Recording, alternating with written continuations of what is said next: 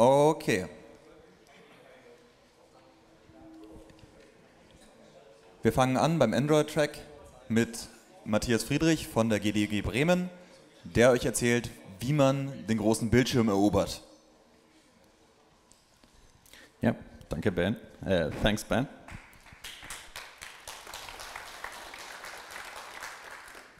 So, welcome here in the Android track, the first talk. How did you sleep, guys? So for me it was way too short, so when I start falling asleep, just throw something at me. Yeah, I don't know, maybe the title of the talk is a bit misleading, because I think you expect it to be about Google TV, right? It is not, but still it has its part in it. So yeah, I'm talking about Android ruling the big screen, but not Android on the big screen itself, but using second screen protocols to own it, to rule it. So that's me. I'm an Android developer at Green Robot, Java developer, co-founder and organizer of GDG Bremen. Yeah, feel free to follow me at Twitter or circle me at Google+.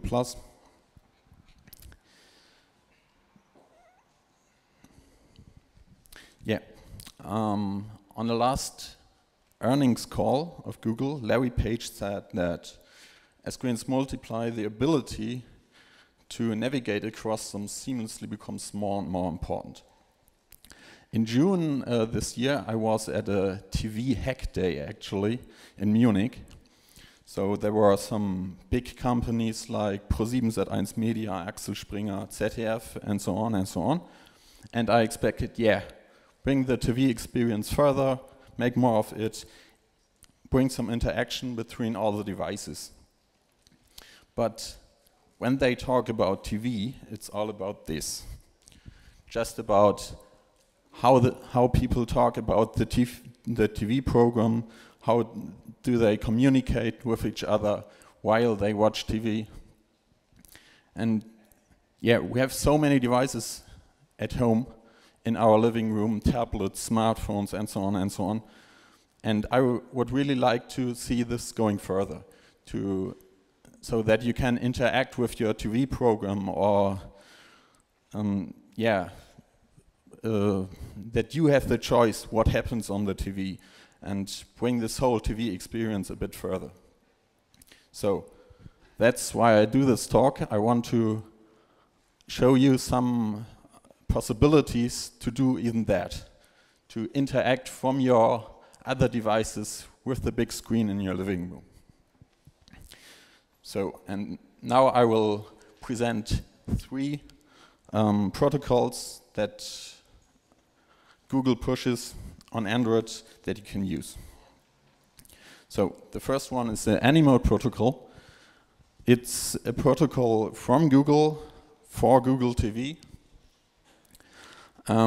Yeah, it's an open source protocol. You can look that stuff up, and it's running on all Google TV devices actually.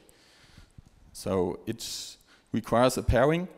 When you have an application that uses it, you trigger it that it looks up, is there a Google TV on my network? And then you choose the device. And on the Google TV, there will a dialog pop up showing a PIN that you have to enter in your application. And then both devices get paired to each other. And then you can communicate from your application to the Google TV. And yeah, it's actually a one-way communication. There's no way from the Google TV device to your smartphone. But you can do all what you like. You can send Android intents, you can send simple key codes, and it's not bound to one application on your Google TV device. It's actually system-wide. So whatever application you have running on your Google TV right now, whatever is in front, you can control it. Yeah, and it uses protocol buffers. Protocol buffers are a serialization format, also by Google. And yeah, this is actually the first application that uses this protocol, the official Google TV remote. It behaves like a standard TV remote as you know it from every TV. Yeah, although Google TV is available throughout the world, this one is actually just available in the USA. Why ever? And it's actually pretty bad. So there are no layouts for large devices on a tablet or so. There's no landscape layout for it. So it always stays in portrait mode. And some guys actually did this stuff for the Chrome browser too. So they copied the whole layout and did a Chrome extension. So implementing the Animode protocol too.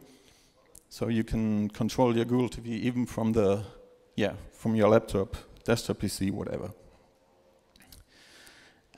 But that's not the only use case for this Animode protocol. So at the company I'm working for, we did this application. It's a classic EPG, electronic program guide for the German TV program, and you can look some infos up for some broadcast, for example, for this movie there, and yeah, you can search for YouTube videos inside the app, and you can pair this application to a Google TV and push this videos directly to the TV. That's one use case for Animode. So I also saw some guys that did some awesome games with it, and yeah, it's pretty powerful. But as you know, I guess no one uses Google TV in Germany. So yeah, we are thinking about kicking that out and replacing it with Google Cast with Chromecast.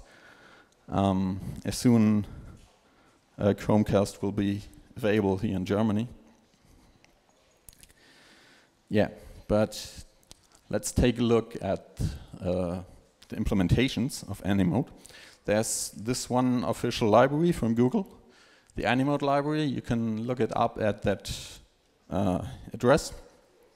There are all the official example projects from Google for Google TV. Yeah, it implements the pairing protocol and the Animode protocol itself. There are two different ones. And it's based on an Android service. And it manages the whole life cycle for the pairing. It provides a pairing UI, the dialogue, and so on and so on. But it's, when you think about some software from Google, you don't expect this. It's so buggy, it's really cruel. The code is not awesome. Yeah, it's very unstructured. So don't use this, but use one of this instead. There are implementations for Java, JavaScript, Python, C++, and there's actually one better implementation as the Animode library that also runs on Android. It's Animode for Java by Leon Nichols. That was a few months ago.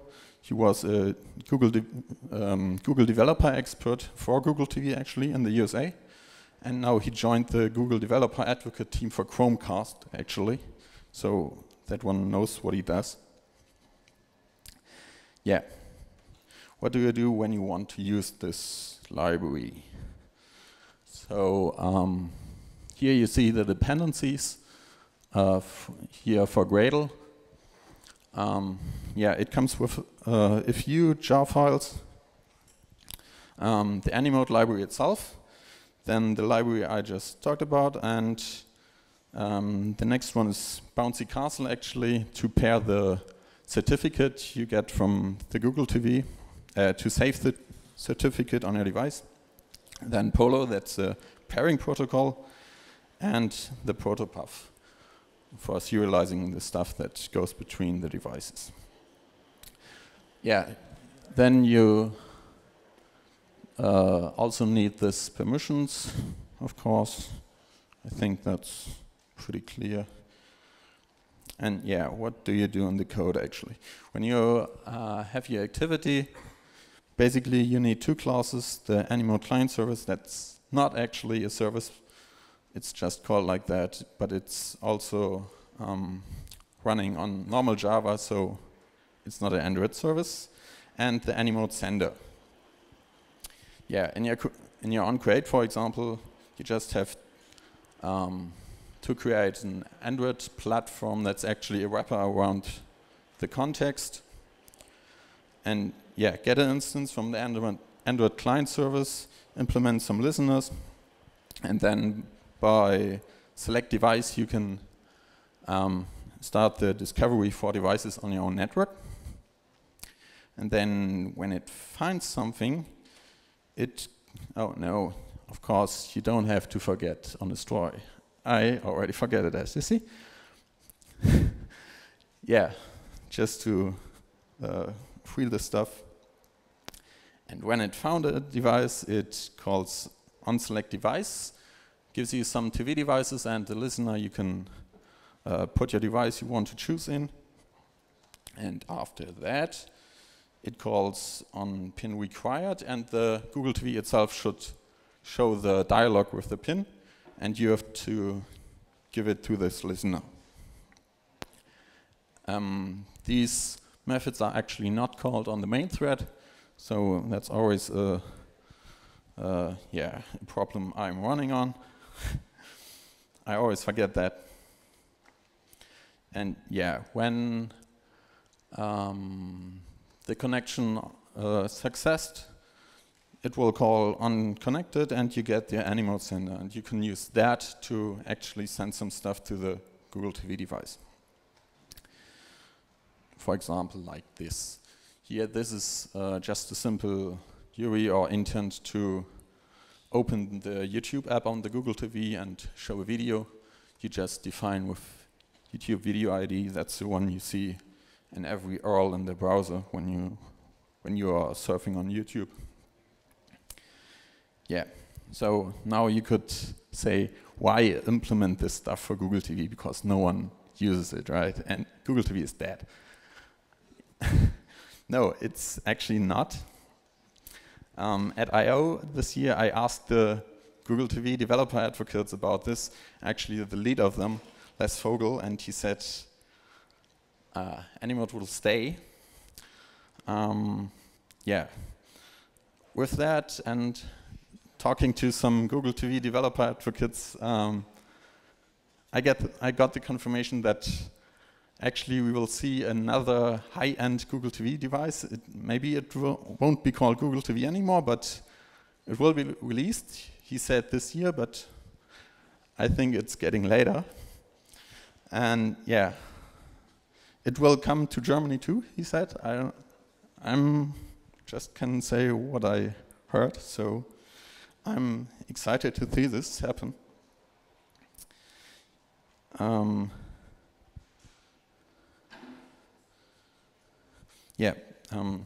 The rumor is that Google TV will not be dead, but rebranded to Android TV actually. So right now, Google TV and Android TV are two separated projects.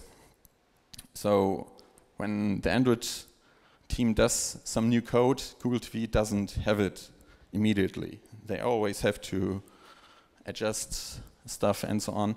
But with this rebranding, they plan to merge them again.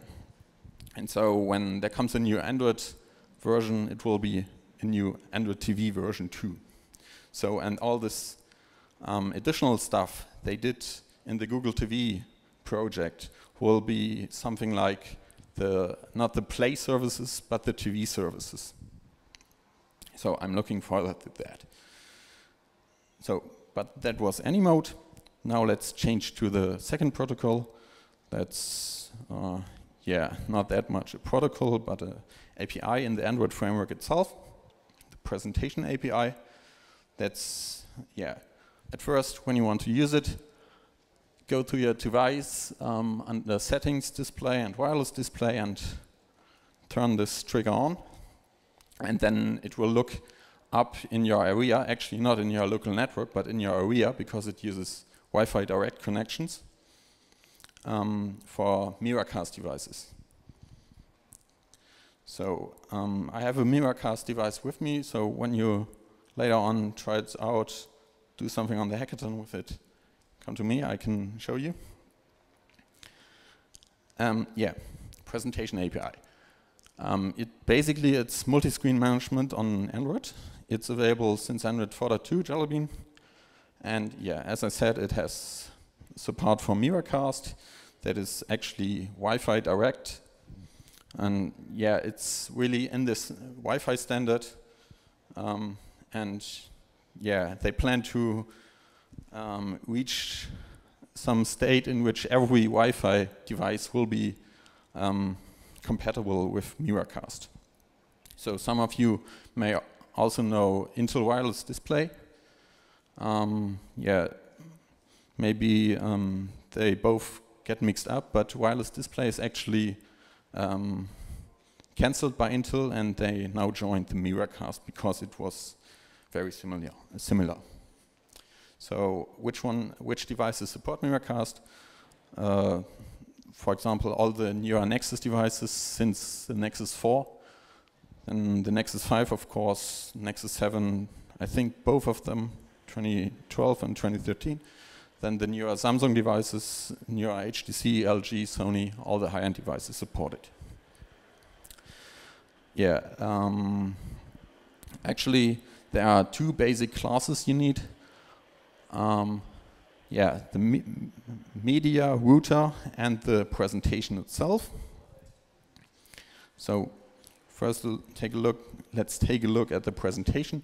The presentation is actually extension of the class Android app dialog. Yeah, and it sits on top of your activity actually, but it has its own context. And it does that because, as you know, the big screens can have different layouts, different densities, different orientations, because when you hold your phone in portrait, you don't want to have the portrait layout on the big screen, right? So you can define separate layouts and all the other configuration stuff for that, and actually also put a separate theme to it. Yeah, the presentation API, yeah, how to implement it. It's actually pretty simple. Just get a media router from the as a system service, just like any other system services you know, and add a callback to it and define what kind of route do you want to have. In this case, it's a live video route, so you can, yeah, mirror your screen via this route through the big screen. So, but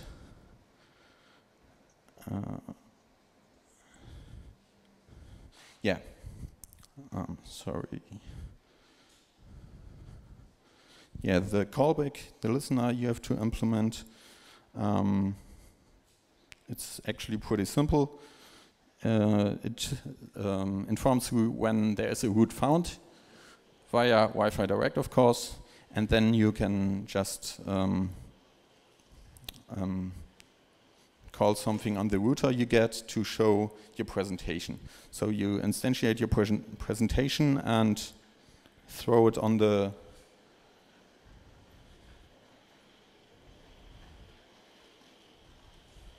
where is it?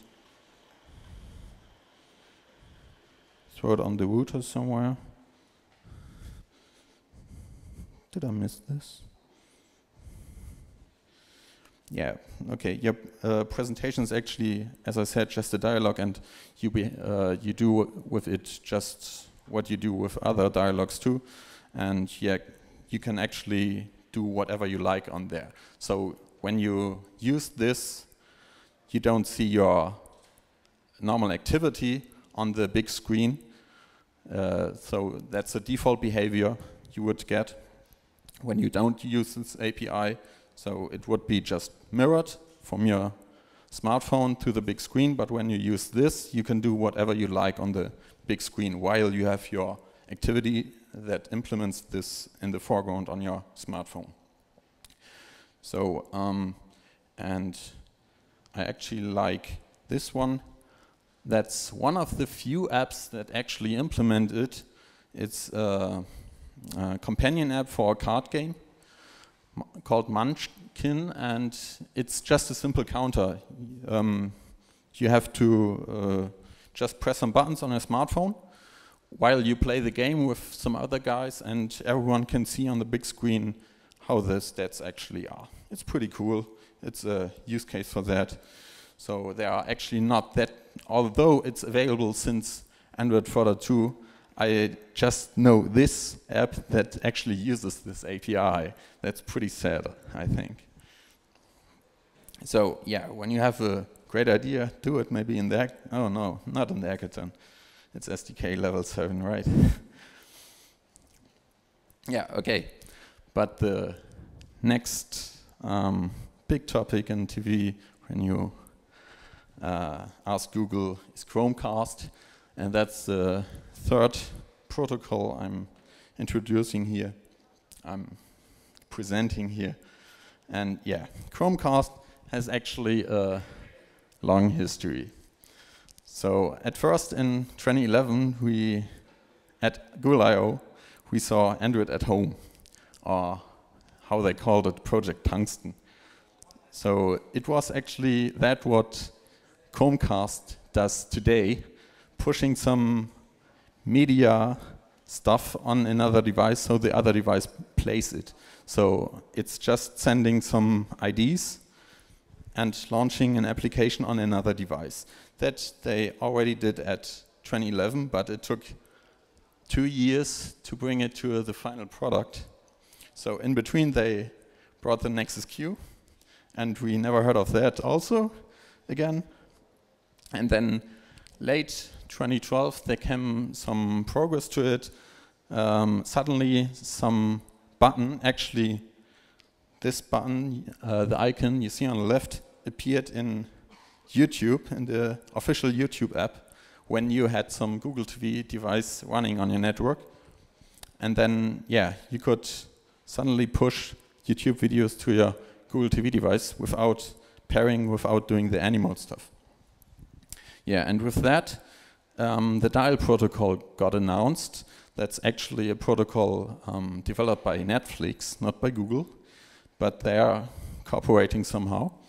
And that's actually the protocol that does all the discovering stuff of devices and actually launching the application on the other device. Actually, yeah, that's what Android at Home suggested. So maybe Netflix was in there too at Android at Home. I don't know. It's yeah, a weird story. Yeah, it's called Discovery and Launch, and as I said, it finds devices on the network. Then you can choose the device and launch the application with a content ID. And yeah, Chromecast is actually more than just the style protocol. It's also the WAMP protocol that's, I guess, by Google. I couldn't find much about it. It's used for the player status updates. For example, the volume, the pressing pause, pressing play, and so on. Seeking the video progress, and so on. That's the WAMP protocol. On top of dial, actually. And yeah, then there is WebRTC. That's actually something additionally to Chromecast, and it can just be done between browsers because it's web technology, right? So with Chromecast there came the Google Cast SDK preview. So this one covers actually the dial and WAMP protocol, but not WebRTC. So you cannot do WebRTC and the yeah, screening stuff you can do between Chrome and Chromecast. But what you can do? Yeah, you can do this. That's actually what Chromecast and the Google Cast SDK does. So you can look some content up on your devices, on your laptop, on your PC, on your smartphone, tablet, whatever, and yeah, push this ID for this content to this small stick, what is actually the Chromecast device. So you hook that up to your TV, and then this media you just looked for on your other device will get started on the big TV. That's pretty cool, actually, without any pairing. Just open a YouTube video, press a button, and it runs on the big screen. So, and yeah, the WebRTC stuff, that's actually additional. So when you have a Chrome running on your laptop, you can also press this button. That it has, yeah, several functions, actually, several meanings. It's pretty weird, as this whole Chromecast stuff is. And yeah, then it streams the whole tab from your Google Chrome browser to the screen. So in this case, it really streams the actual content you see on your secondary, on your first device. So it's not, in that case, it's not delivering just some ID to the big screen, to the Chromecast, but the whole stuff you see at the moment on your screen. Yeah, but Chromecast, as you maybe know, is right now US only, so you cannot get it here, but I think, yeah, I have one around here, so when you want to try it out, come to me later on. We will find some TV and try it out then. Yeah, and Chromecast is actually yeah, restricted. So when you want to build something to open on there, you cannot do it just like that. It is, so Chromecast runs modified version of Chrome actually, and all that's running on there are just simple websites. So when you push something to it, it just opens a website with a HTML video play, whatever, and opens the referenced video on it. So, and to implement this website you can open on it, you have to be whitelisted by Google. So they have to say, yeah, it's fine what you did, you have some great content you can deliver, we are whitelisting you so you can implement it to be opened on Chromecast. Yeah, to go around that and to play around with this stuff in the whole world, you can use this application. It's called Cheapcast. It's done by a GDG manager, a GDG organizer from Aachen, Sebastian Mauer. That's sadly not here. Yeah, he's sadly not here. And yeah, what it does, it turns any Android device, Google TV, a tablet, a smartphone, whatever, into a Chromecast, actually. So your Android device will behave exactly like a Chromecast device. So it just starts a service in the background, and immediately you will see this Chromecast button popping up on your YouTube, Google Play, Google Music application, whatever, on your other Android devices. It's pretty cool. So when I implemented the Google Cast SDK and tried it out, I used always this one with my smartphone and my Nexus 7. So personally, I don't have a Chromecast, but you can do all the stuff with this one. It's pretty great. So go to the Play Store, look for Cheapcast and try it out. Yeah, using Google Cast SDK, what do you need? There are some dependencies you have to add. Again, here the Gradle dependencies.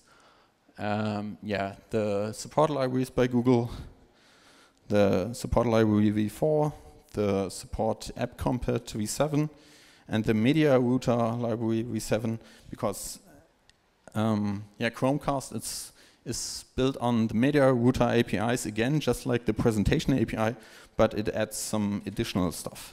So you cannot just use the media router API in the normal Android framework, even not from 4.3. I'm not sure about 4.4. Yeah, so you need to add this additional library.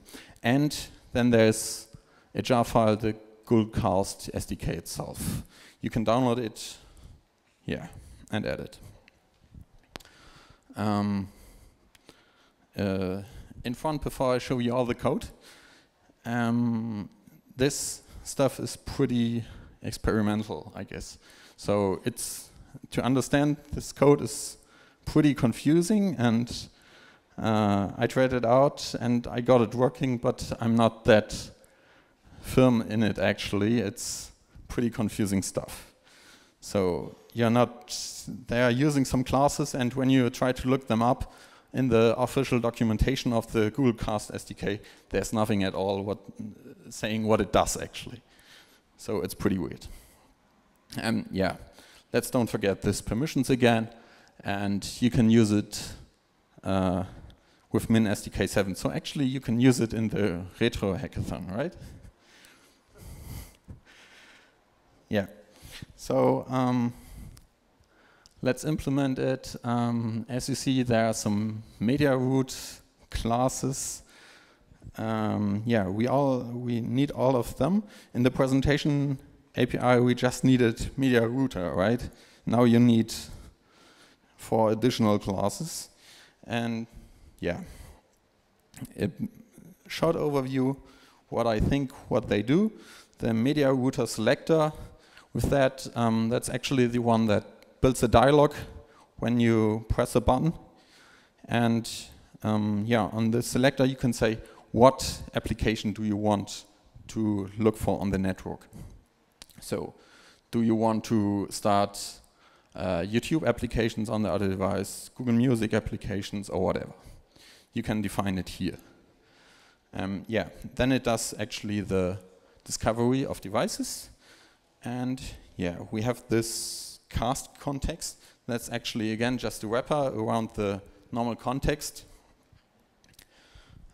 Yeah, whatever it does, I looked at the code and it's, yeah, made unreadable, actually. So I don't know what it does exactly. So then there's a media root adapter that provides actually the real device you get, and you can add some volume status update. No, you get some volume update statuses from it. So when the TV turns louder, you get some call to that listener. And then there's a media router callback that provides the root actually. Yeah, the root is the connection between the devices. You don't need the root at all, you just provide it to some other class, but yeah, you have to implement it. Yeah, and then there's a state change listener that's actually in the documentation also about volume updates. I don't know which one to use, so just try it out when you're interested. The documentation doesn't say which one gets called actually. So yeah, and then in your onCreate, you have to do some stuff. Create a cast context, wrap your application context, create the root adapter, and so on. Yeah, then there's a media root helper that is a wrapper about the actual interesting stuff. So, and you cannot look up what it actually does. So what I know, you can define 2 different media root providers.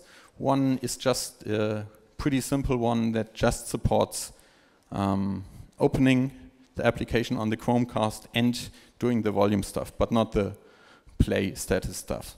So with that, you cannot hit play or hit pause. You can just launch the application with an ID and get updates about the volume. And then there's another one. So not minimal media provider, I forgot his name actually, and that one does all the interesting stuff. So hitting play and seeking the player status and so on. Yeah, then with, you create a media root selector. Actually, you don't create it, but you get it from some helper again, and you don't know what it does. You just have to categorize what do you want to use.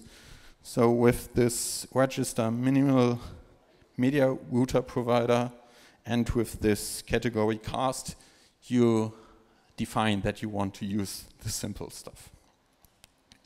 Yeah, then you have to implement this to listener's media router callback and cast media root adapter.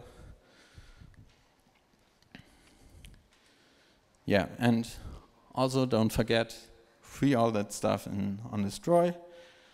And yeah, in onStart you actually can add the selector to the media router, and with that you trigger the actual discovery of devices. So yeah, and then your listeners will get called. In onStop, again, don't forget to remove your callback. Yeah, and what I actually used is media button action provider to put this button actually to the action bar, just like YouTube and all the other applications that support Chromecast do it. You could actually also just implement a simple media root button and put it wherever in your activity, but when you do that, Google won't support your application because there are UI guidelines how you have to do it, and they say already put it to the action bar. Yeah, that's the stuff about implementing the action provider. And here you see our two callbacks. Yeah, you actually get the root and just put it to the media root helper. As I said, you don't need the root itself. You just put it to some other class. And I don't know why the SDK does it on its own. It's, yeah, in preview. And here's the media root adapter. You also have to implement that one. You get, with that one, you get the actual device itself, and you can finally open a session to it and open some application on the device.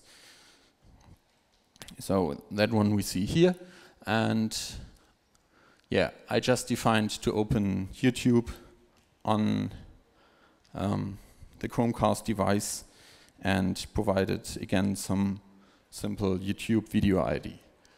So, and how to do this is actually not documented too. So for every application that exists for Chromecast, for Google Music, Netflix, YouTube, Hulu now, and Pandora too, and Google Play Movies, you have to find it out somehow how to start this stuff. So there are some smart guys who found it out, actually looking at the network traffic and so on and so on. Yeah, you can find it out when you want, actually, but it's not documented. And actually, when you think about Google Play Movies, you won't get the ID you need to send to the Chromecast device for a special movie, right? For YouTube, it's easy, but for all this other proprietary stuff, I don't know. Yeah. Then a small conclusion about this three protocols. Any mode is actually pretty powerful, but it depends on what will happen with Google TV. So will it get market share as Android TV? Will it not? So I don't know if it's worth implementing. I really like it. I think I will do something with it in the future still, but yeah, it's more a hobby. I wouldn't bet on it. Then the presentation API and Miracast, it's yeah, you don't have a dedicated device. So with Google TV, you always have the device. And also with Chromecast, you have a device itself. You start something from your smartphone or tablet, and it runs on there, and you can put your smartphone to trash or whatever, and it will still run.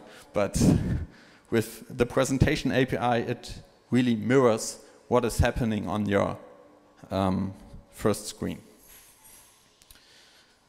So yeah, and it will always be that what you have really in foreground on your first screen.